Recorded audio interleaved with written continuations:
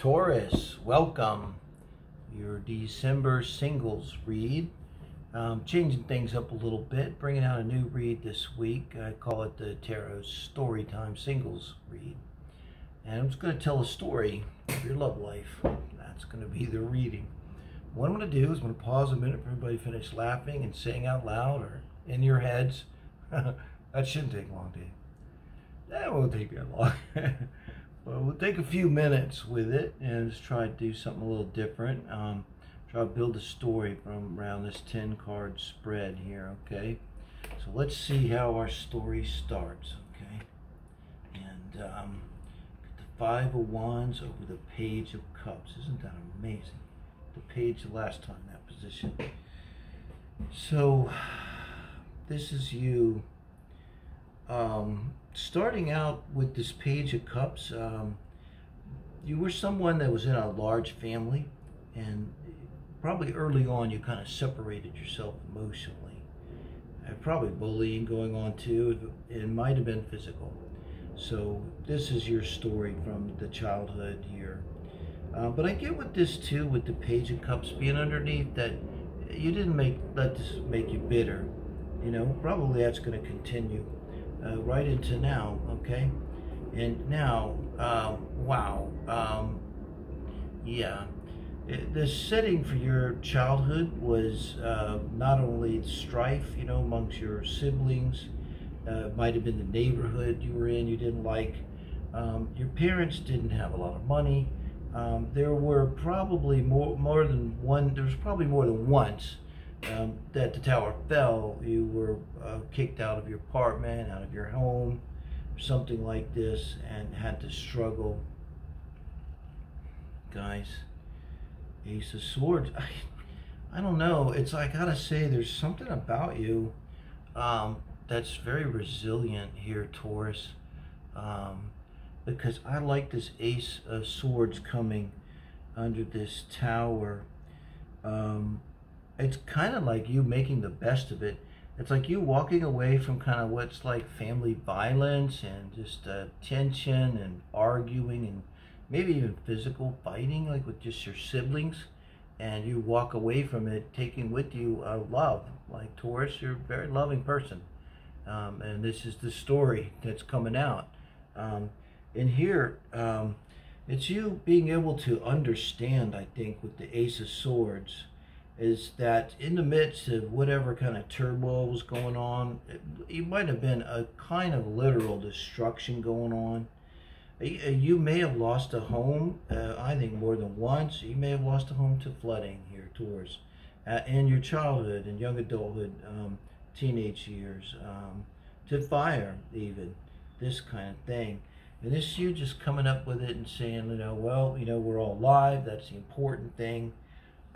So I think, like, even as a child, probably you had a lot of wisdom with this Ace of Swords and the Page of Cups. And speaking to you as a child in this kind of environment now. And let's see what we get now. The Hierophant. This is speaking of when you get married. Wow. This Page of Cups, you're channeling, and your Page of Cups energy is what you are here, Taurus. I mean, this could be Venus. Maybe you have Venus in Pisces. Really have that kind of love, that open, unconditional ability to love. Now, what's coming in with the Hierophant here is marriage. And, you know, you're someone that can put a good spin on things. You're probably very attractive in more ways than one. I think a lot of what's going on with the Page of Cups is like, and you're a very Venetian. That's really emphasized, Venus, not only your sun but your Venus planet. And so, you know, you don't want, you can't really stand. Art might be empathic too. Throw that into the mix, okay? So you can't really stand this arguing. That would continue on into adulthood for sure, because you just absorb it, you know, but you don't like absorb it and give it back, okay? Also, this is you learning to create boundaries and cut ties. The story is that at some point in your young adulthood, probably once you were like the 21 say you cut ties in some way with your family, and then in comes a marriage with this water sign. So we're looking at a Cancer, Scorpio, or Pisces man or woman. Someone likely that you saw as being sturdy, strong, a king energy, male or female, doesn't matter. You saw them as stable, I think. Now coming from where you're coming from, you got to think about what's really stable. And kind of any kind of king is stable. Now, what would be really stable if this was a King of Pentacles? But let's see what we got now. So we move along. Yes, Seven of Pentacles and the Ace of Cups.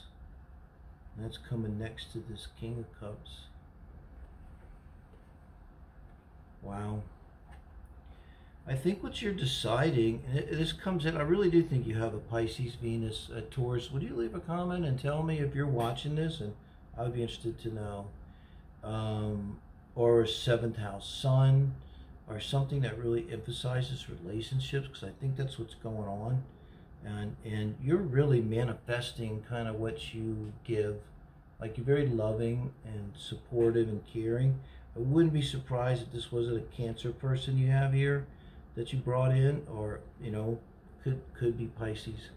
But now what we have as the last card is that Ace of Cups. That says a lot. That says in the end that you're happy. It's a little bit of a hard-won happiness. And what's going on with the 7 of Pentacles is this means this has been going on for some time. We're telling a story here of something that happened in the past. You've been married maybe 7 years. Maybe 7 years, and you've had time to take a look. Such a good depiction of 7 of Pentacles energy, examining the crop. Did the crop work out the way you wanted, what you expected? You wanted a king, and I think what this says is that yes, you are.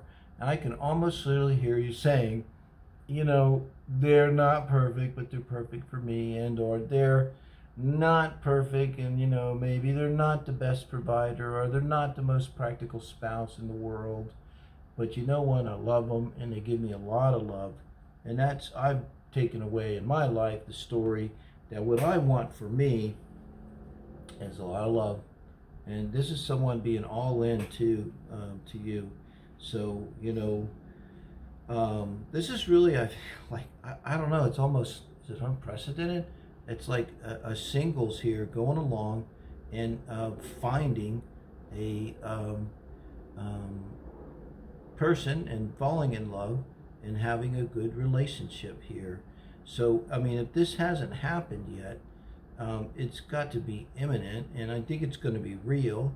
And I'm just getting the story of someone that gets into a solid marriage. It's not, I don't even think this is like moving in. This is getting into a marriage with this water sign, probably Cancer person, and being married for some length of time. And maybe I'm thinking, just looking back after 7 long years, and then realizing, you picked the right one. So right now, I mean, if you're dealing with a Pisces, particularly, maybe that is the one, guys. So water goes with earth, so that wouldn't be such a bad thing right off the. So much more than that. But let me know what you think of this.